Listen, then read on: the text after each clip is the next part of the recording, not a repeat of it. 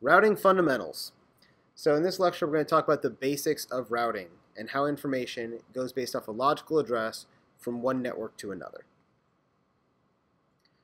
So for our routing fundamentals, what we're going to consider is how we route our traffic between different subnets or different networks. Every time you have a subnet, it's going to be on its own broadcast domain. So if we have two subnets or two virtual networks, VLANs, we're going to have to route that traffic between the two. Routers are our layer 3 devices that separate our broadcast domains, which we talked about earlier when we were talking about our different networks. And multi-layer switches, which are layer 3 switches, can also be used to separate broadcast domains and do functions like a router would. So the way our routing works, we want to know how does information get from something like PC1 to server 1 in this diagram. And the way we're going to do that is it's going to be doing that based off the source and destination IP addresses. So when we look at how the information is going to get from 192.168.1.2 in the upper left corner to 192.168.3.2 in the upper right corner, they're on two different networks. We have to route that traffic across between routers 1 and 2. So first, PC1 needs to determine what the MAC address of the router is going to be. So it sends an ARP request inside its internal network, and it receives an ARP reply, and then it can forward its data frame using the local switching of the network to the router. So in this case, when he says, hey, I'm looking for 192.168.3.2, the router is going to respond back and say, hey, I'm your gateway. I'm going to go ahead and answer that up for you as an ARP reply, and it will send the information to the router. Once the router gets that information, it's going to switch and start using the IP addressing to figure out which network it needs to go to. In this case, router 1 gets the data frame from PC1 through the switch network. He looks at the IP header, and he determines that he doesn't own that network because he owns the 192.168.1.1 network here on Fast Ethernet 00 interface. Since he doesn't, he's going to send out his default gateway, which in this case is this serial connection, over to router 2. When he does that, he's going to decrease what we call the time to live by 1 and forward the information out. Router 2 is then going to get that information, and when it receives it, it's going to look based on the IP address and realize that it does own the 192.168.3.something network over here, and then where we're trying to get that information to is the server. So it sends out an ARP request to find out who owns the IP address of 192.168.3.2. And it responds back with the MAC address for that server to the router. Once the router has that MAC address, it can then use the switch network to get the information back over to the server. So essentially what we did was we went from PC1 to router 1. We had to go from layer 3 down to layer 2 to do it via switching. Once it gets to the router, it goes back up to layer 3 over to router 2. Once it gets to router 2, it's going to go back down to layer 2 with switching to get over to server 1. So with our routers, what they're really focusing on is our layer 3 to layer 2 mapping. We're going to use those ARP caches to map the IP addresses to a given MAC address inside their network. Routers are going to make their decisions based on packet forwarding based upon their internal router tables. And usually we're going to have a route called the default gateway as well, that if the router doesn't know where it goes, it's going to send it out that default gateway. So when we look at a routing table, the table is kept by the router to help determine which route the entry is going to be the best fit for the particular network. So in this particular router table on the left, you can see we have destination networks of 125.0.0.0. We have 161.5.0, and next to those we'll have a different router that it would send to. So if I was sending something to the address of 125.1.1.1, it would go out port number 1 on this router and it would send it to the router of 137.3.14.2 because it matched that particular entry. But if I was sending information to the 210 network, it's going to go out this interface, interface 3, and go to that particular router. When we look at routers, it's always looking for the most specific route it can find. So if I have something like 10.1.1.0/24, because that is subnetted down to only 256 IPs, it's more specific than just the 10.0.0.0/8 network, which has 16 million IPs. So routers always want to be more specific if possible because it has a better chance of getting that data to its destination quicker. So when we look at sources of routing information, there's lots of different ways that these routing tables are built. One of the ways they're built is by directly connected routes, and these are learned by having a physical connection between the routers. So in a couple of slides before, we showed router 1 and router 2 were connected via a serial cable. They had a serial connection. They were directly connected. And those would actually learn themselves based on that physical connection. Static routes are used by a router when an administrator manually configures that router to have that route. Like I said before, we have the default static router, the default gateway is a special case. If I don't know where else to send it, I'm going to send it out to this default route. And the default route is always written as 0.0.0.0/0. So if you notice in the diagram here to the left, you can see in this PC's routing table, it does have the default route. If you're working a problem and it can't get out to the internet, you want to check and make sure that the route does have a default route set for it. Because if it doesn't, the PC won't know where to send things that it's not directly connected to. The last way we have things is what's called dynamic routing protocols. And we'll learn a lot about these later, but there's lots of different protocols where the routers can talk to each other and they can exchange information between routers. Things like OSPF, Open Shortest Path First, or BGP, Border Gateway Protocol, are examples of routing protocols. And there is our static route. So when I have a directly connected route, you can see in this diagram, I have two directly connected routes for each router.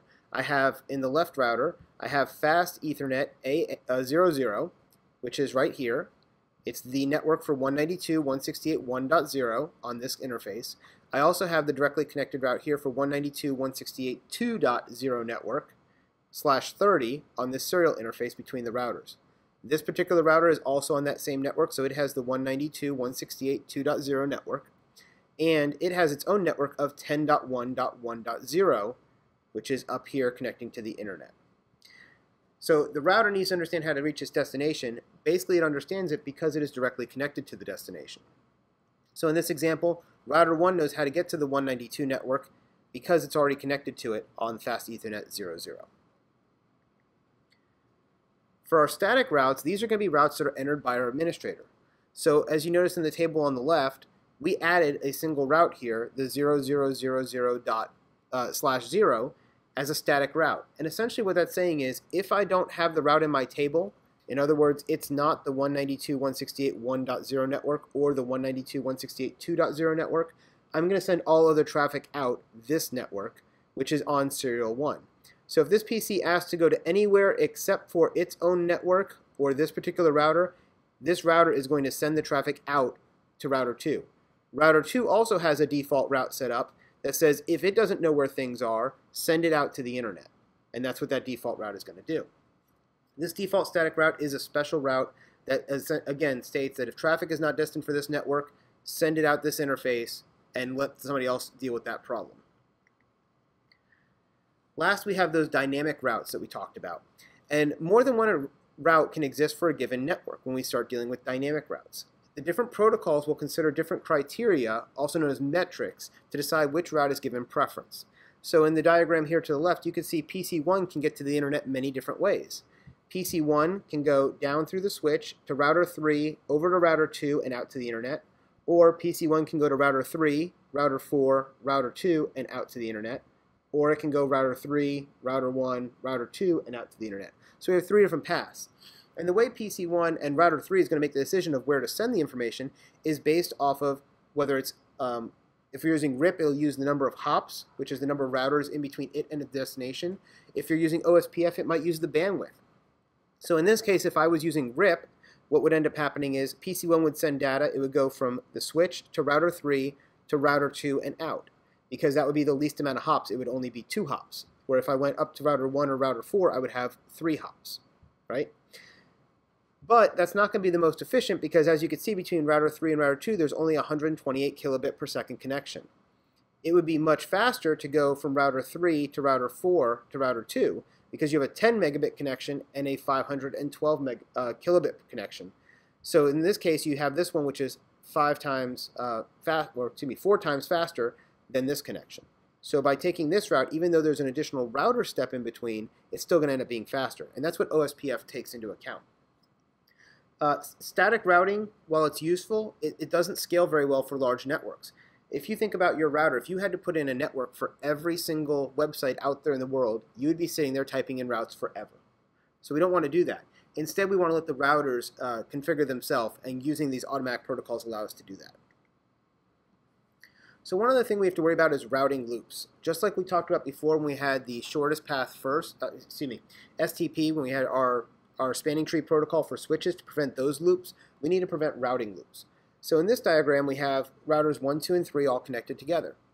We could easily create a routing loop where they're all sending information to each other.